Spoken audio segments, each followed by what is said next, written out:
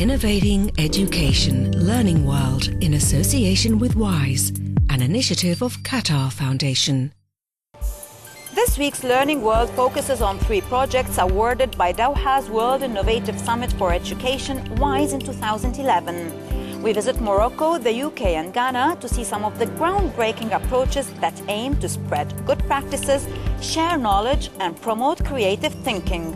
WISE also invites the project holders to participate in the applications for the 2012 WISE Awards starting from the 1st of April till the end of May.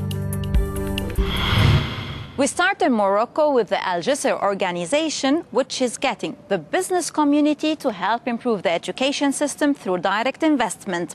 It's a kind of adoption scheme in which individual schools benefit from the expertise and resources of private companies. They, in return, hope to gain from improved education standards in the future. More now in this report. Funding education isn't always just a question of having the money. It's often an ideological question of where education funding should come from. Here in Morocco, the NGO Al Jisr sets up partnerships between private companies and state schools.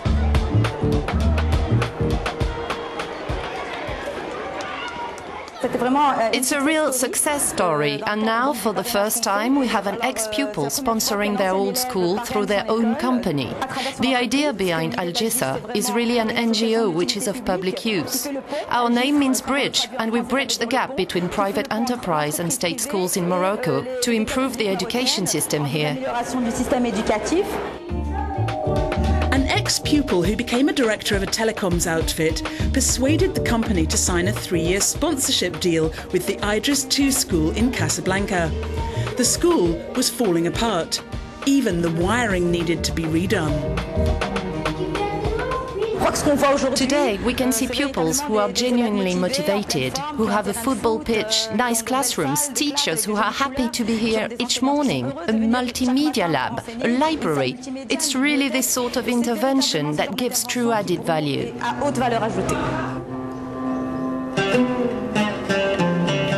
The children at this school like it so much now, they don't even go home when classes finish. I always like coming to the multimedia lab because so much has changed here since the school was done up. Now we've got computers, textbooks, comic strips and loads of other stuff.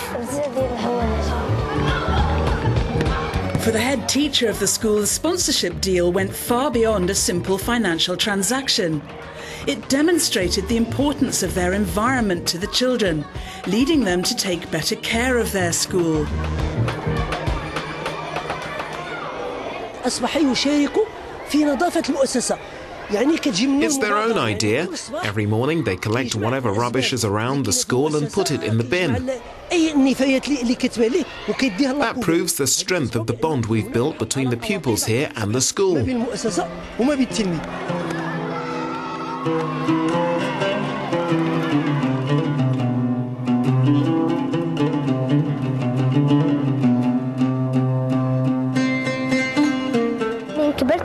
When I'm grown up, I'll come back and renovate it too. Like that, the pupils in generations to come will be able to study in their turn in a properly equipped school. Then, when they grow up, they'll also go on taking care of the school. Here, forging a link between today's school children and tomorrow's entrepreneurs is paying off.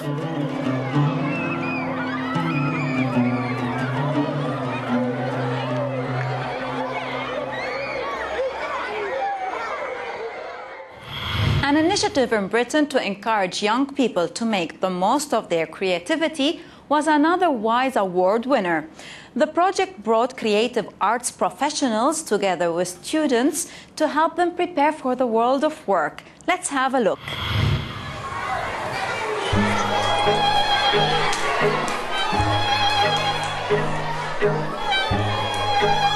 Here in Slough, just outside London, the Priory School has been running creative partnership programmes for the last 9 years. We're trying to bring our painting back to life with activities.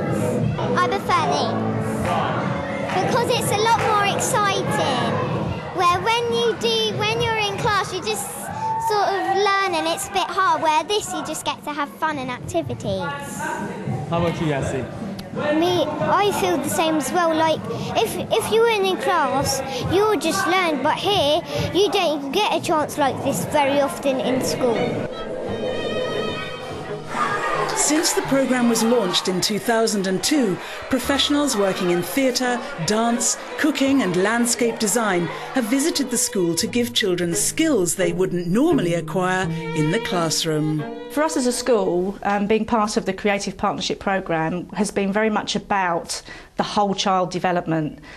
Being in school just isn't just about academic studies, it's about preparing children for adult life, and working with creative partners really helps children to develop their self-confidence, their self-esteem, to understand themselves as a person by working with individuals who they wouldn't normally have that opportunity to work with. The reasoning behind the programme is that since developed economies can't compete with emerging ones in areas like manufacturing, they have to excel in creativity. These creative skills sit at the heart of the kind of skills that 21st century employers are looking for. And if young people come out of school, come out of university without this side of them properly developed, then they are going to be at a huge disadvantage. There will not be jobs for the kind of people with the traditional skills anymore. But it's not a one-way street. The creative professionals working with the programme say the children are hugely inspiring.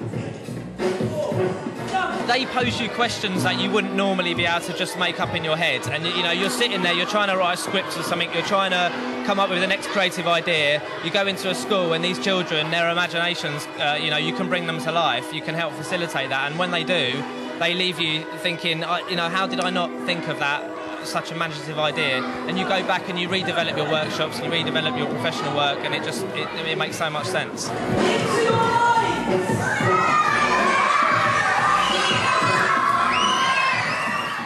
And now we go to Ghana for our final project.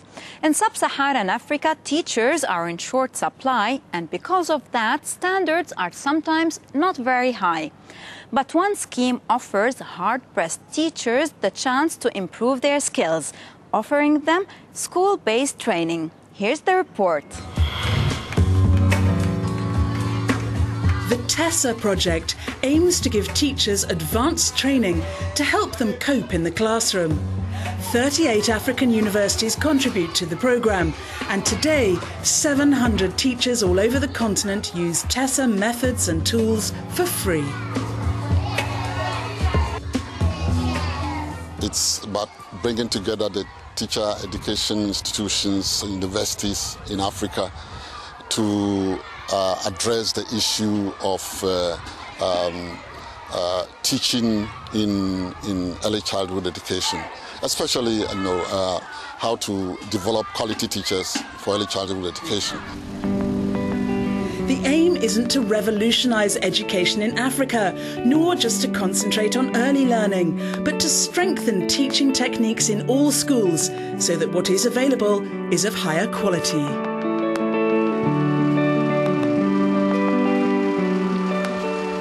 I want to go to rural areas. I'll get much time for those less privileged, because they feel like because they are in the villages, nothing good can come out of there. So as a teacher, I would love to go there so that I can make them know that they have something good in them. They have something in it. TESA provides a range of training opportunities in 4 different languages via the internet, so that everyone can benefit.